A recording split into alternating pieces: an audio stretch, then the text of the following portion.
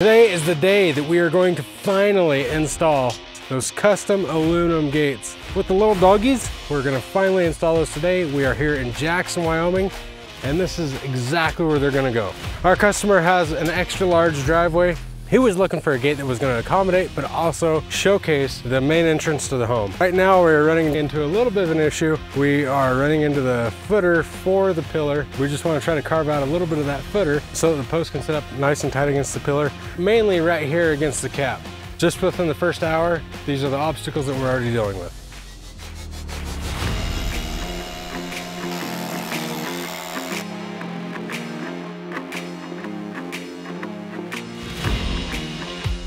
Like, what, who does that? We got gas going this way, we got power going that way through the tree, and we want to put an operator right here in the whole entire mess and just, ugh. If you guys run the utilities to these houses, could you please choose a better path than this? I mean, it's like a game of tic-tac-toe here. We had to come up with a different plan. What we're actually gonna do is we're gonna set back just a little bit. We're gonna have to make a custom panel to match the gates. Not a big deal. Have it installed from a post right here to the gate post, and we'll have the operator right here. A little bit of a bump in the road. We have a plan of action. We know how we're gonna solve this, and that's exactly what we're gonna do. Actually, I would just recommend crying about it. Cry and call it quits for the day? Yeah. Right up in there. The edge of pad would be about right there.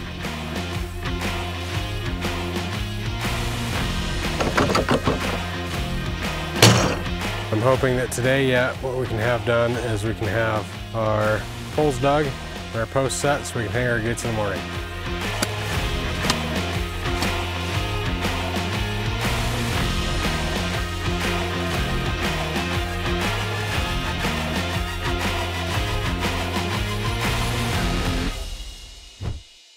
I realized that digging this hole only took 10 seconds on the video, but I'm pretty sure that we were digging that hole for a little bit over an hour.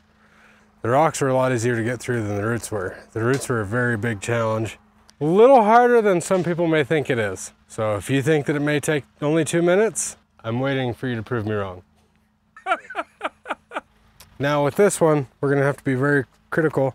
We laid it out in a way that we could get away from the electrical line and away from the gas line and still have our hole.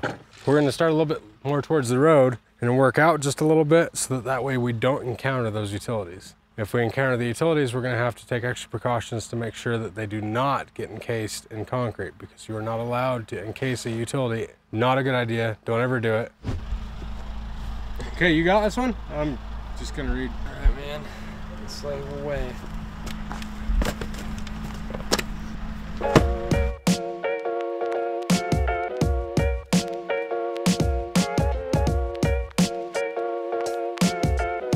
So there was an electric line, there was a gas line, then there was a tree, and now there's a fence post. And the crossing is right there. No, we haven't found any utilities, but we're digging very cautiously.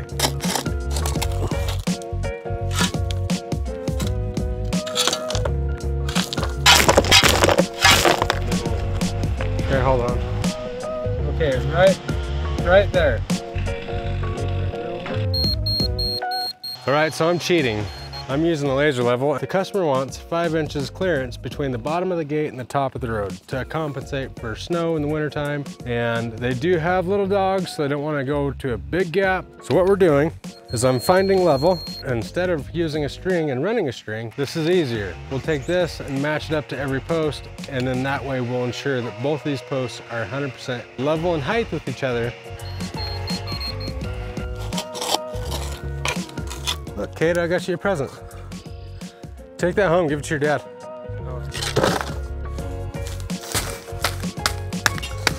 I already got caught in a rainstorm once today.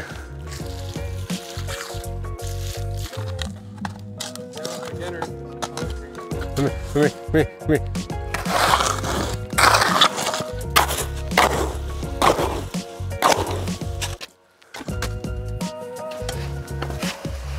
It wouldn't be so bad if you didn't have to walk 10 miles.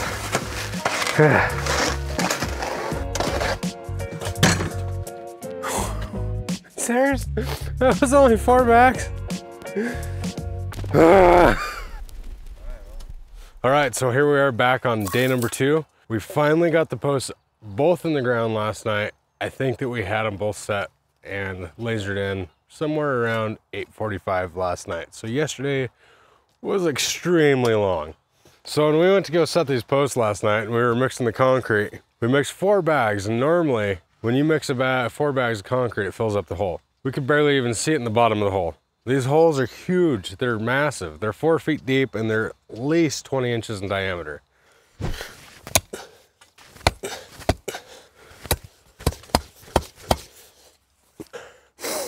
don't want to play anymore. Aspens.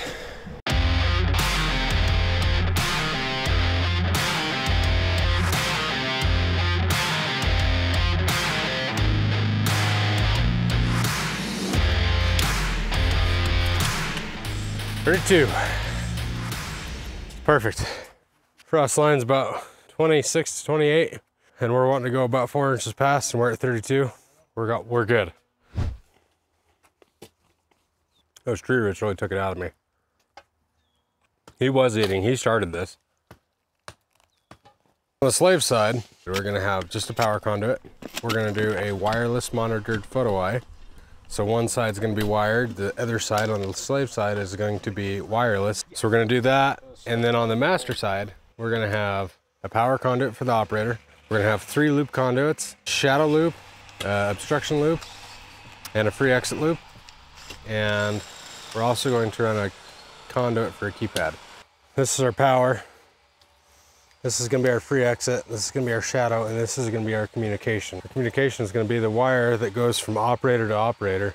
Without that, it's going to be a single operator, and then that one would be a single operator. We want them to open together, so they have to communicate.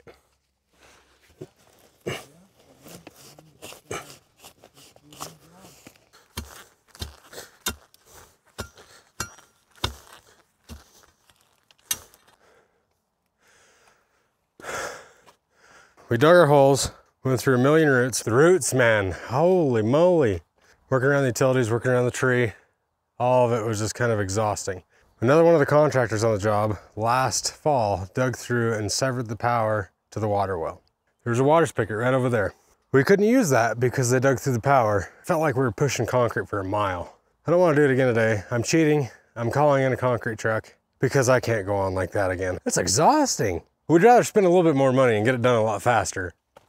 Since production has already taken place in the shop and everything's already fabricated, this is now our measuring point. So we know from here down 6 inches is bottom of the gate. So this needs to be the top of our concrete form. We have set our laser to that elevation. We're going to set this form, and then we're going to set the other form.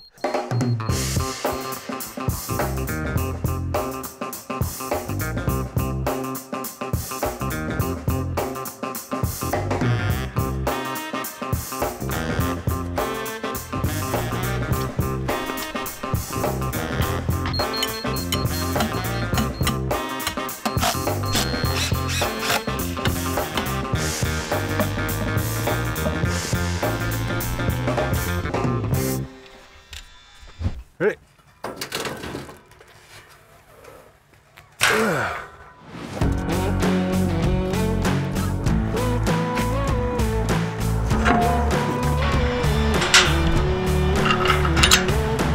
Okay, here we go.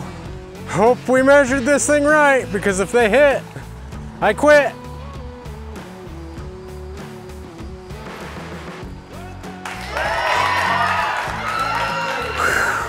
So all we have to do is just a little bit of fine-tune adjusting.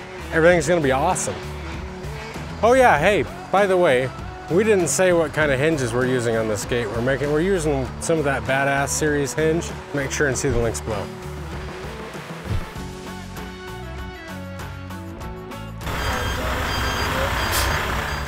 Okay, so we ordered a concrete truck. Yes, 100%, we did. I didn't want to mix all that concrete again. But the cool thing about this truck is it mixes on site. It's its own batch plant. It carries sand, it carries gravel, water, Portland, and it mixes on site. You pay for what you use. These things are super cool. He can control what kind of a mix you're gonna get. So you could do a 5-sack, 6-sack, so it's not just one standard mix. So if we want to make it just a little bit hotter, we can tell him that. We can ask for a 6-sack and he can do it. He can also control the slump too. Now that was easy. The hardest part of that was making the phone call.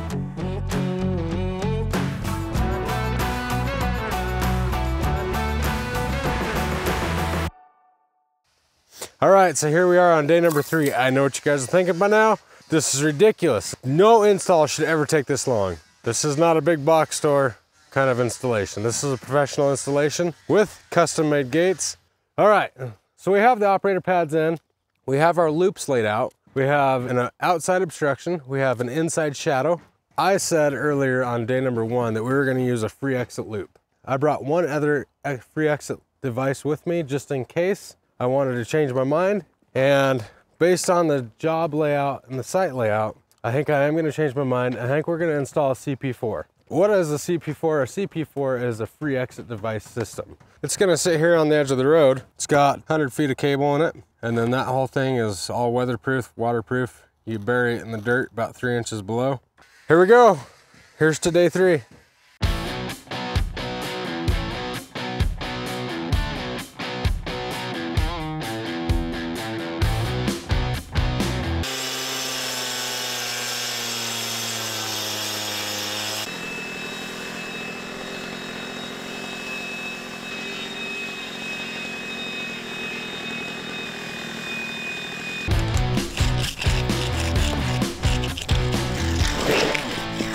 We're using a BD saw cut loop, and on these loops they give you a little red mark right there. That's the halfway point, so that's intended to go in that corner, and the other return of your tail is supposed to go in that corner.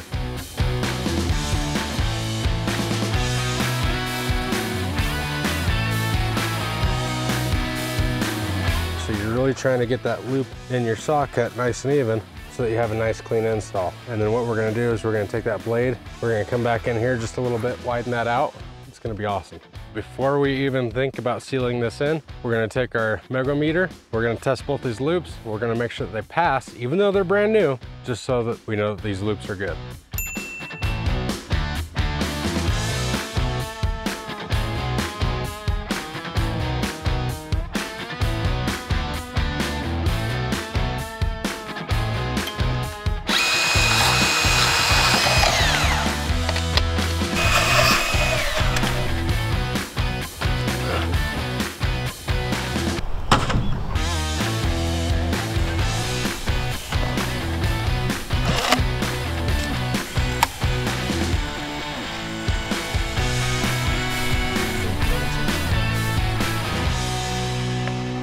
Hey Cade, what you doing?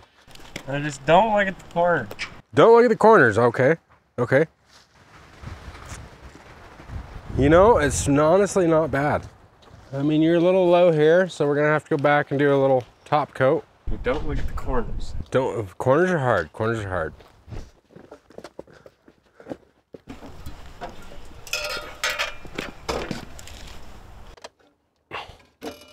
Okay, dokie.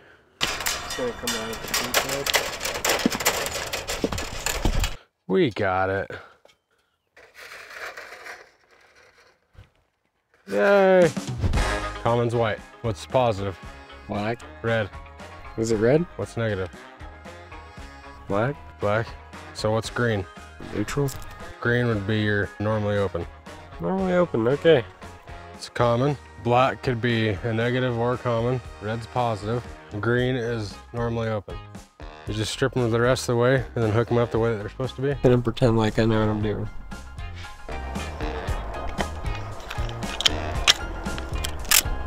All right, so next what we have going on is we need to go ahead and place this operator. In order to place it, it's a lot more complex than a chain drive or a slide gate operator. We have to measure off of this point right here. This is where the magic happens. So we have to be 46 inches from here to the gate, measure out where the arms are supposed to go by opening and closing the gates and positioning those arms and building the arms. That's what we're gonna do. But everything is just getting more chaotic. Tools are going everywhere. Feels like a complete bomb went off. Every tool in my truck feels like it's on the ground. We got all that stuff figured out. Took a little bit of head scratching to get it done, but it's done and we're ready to actually go ahead and place the master operator right now.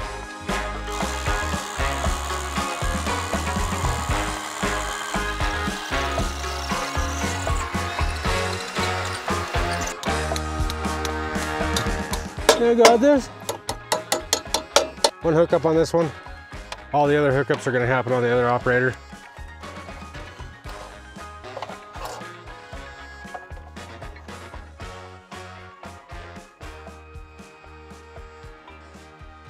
We got the loops wired in.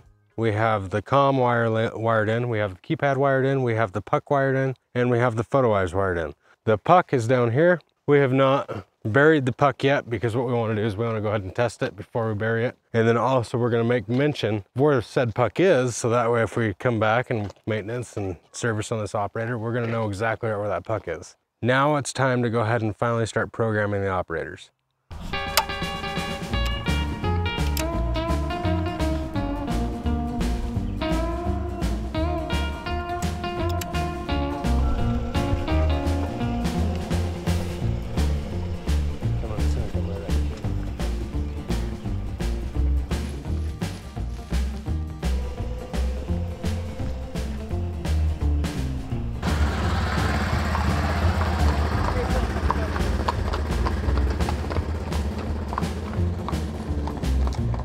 All right, so right here we have the CP4, also known as the puck. He's gonna go ahead and bring that sweet car right on up here. We're gonna go ahead and test it and make sure that that gate opens. And it works great. So there's one more thing that we're gonna go ahead and test here. We're gonna test that outside obstruction loop. Go ahead and go through, Cade. Okay, stop.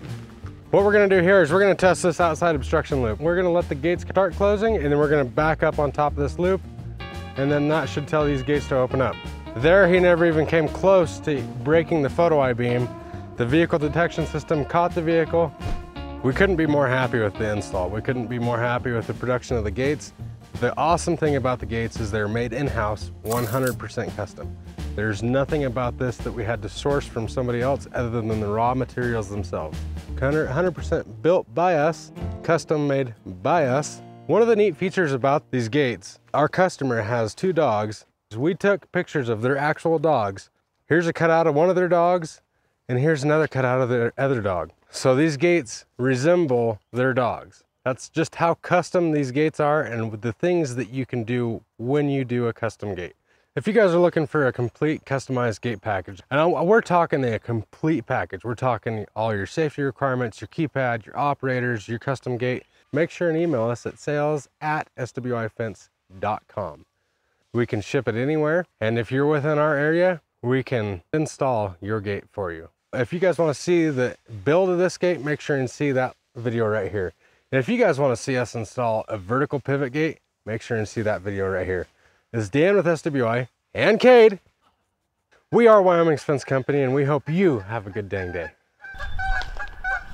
Hey, we're filming here.